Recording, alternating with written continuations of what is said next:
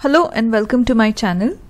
In this video we are going to solve the 19th and 20th question from CBSE class 10 2023-24 practice questions for mathematics standard with subject code 041 section A, which is multiple choice questions for 1 mark each. Now this question is from the real numbers chapter. A number q is prime factorized as 3 square times 7 square times b, where b is a prime number other than 3 and 7. Based on the above information, two statements are given below. One is labeled as assertion and the other is labeled as reason. Read the statements carefully and choose the option that correctly describes statement A and R.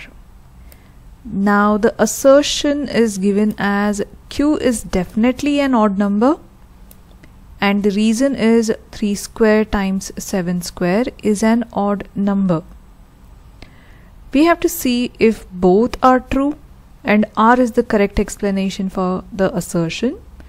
If both A and R, that is assertion and reasoning, are true, but the reason is not the correct response or the reason for the assertion, the assertion is true but the reason is false, or the assertion is false but the reason is true.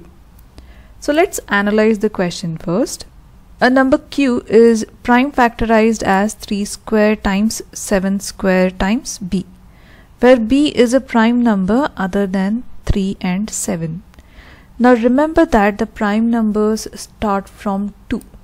Then it is 3 and 5 and 7 and 11 and so on.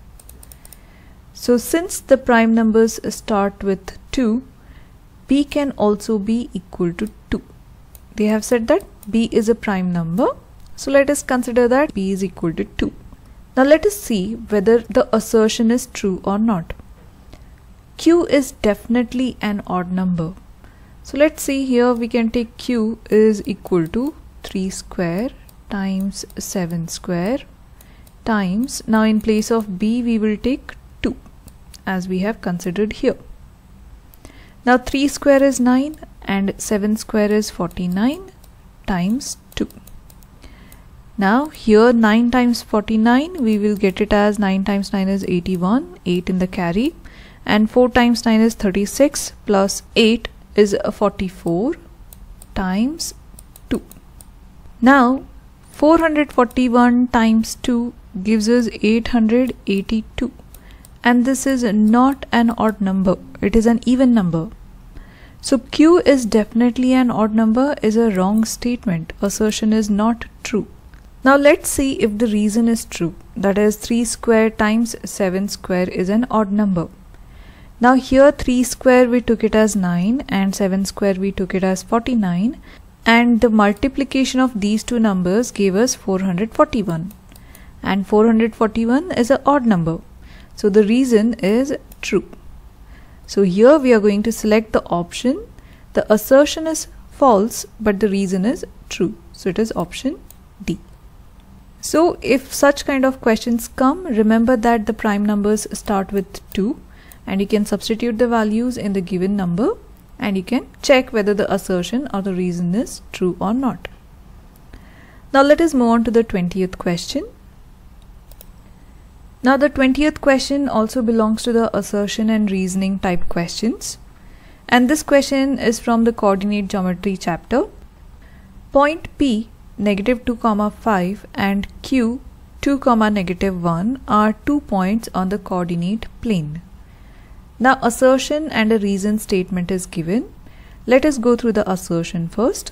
The midpoint 0, 2 is the only point equidistant from P and Q. Now let us consider a small figure referring to this assertion. So you can see I have drawn the 2 points P, which is -2, 5 and Q, which is 2, -1.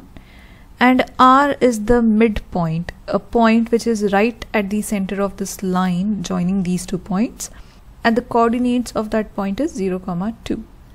Now according to the given assertion, the midpoint is the only point equidistant from P and Q. Now equidistant means R is going to be, for example, if it is 2 units from P, then it is also going to be 2 units from Q. So is R the only point which is equidistant from P and Q? So let's check by drawing a straight line passing through the midpoint.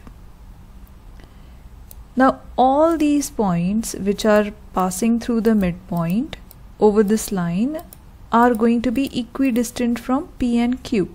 So let us check.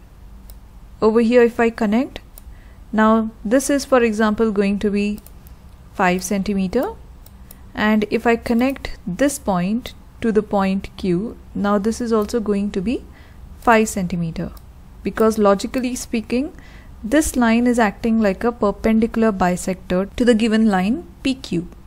So whichever point comes on this midline, all the points are going to be equidistant from the given points.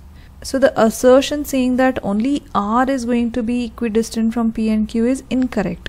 There are multiple points which are going to be equidistant from point P and Q. So our assertion is wrong. So let us just mark it over here.